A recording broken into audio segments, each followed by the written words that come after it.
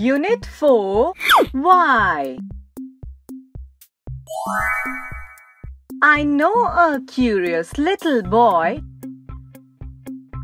who is always asking why. Why this? Why that? Why then? Why now? Why not? Why by the by?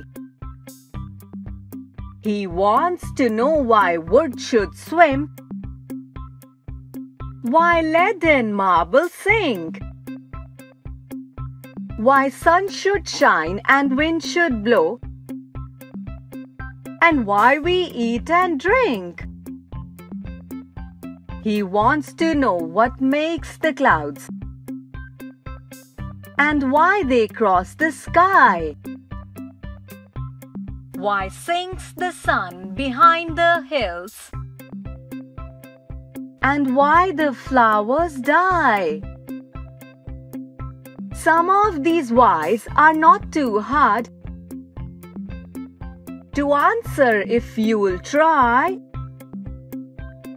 Others no one ever yet has found the reason why. CALP Cognitive Academic Language Proficiency.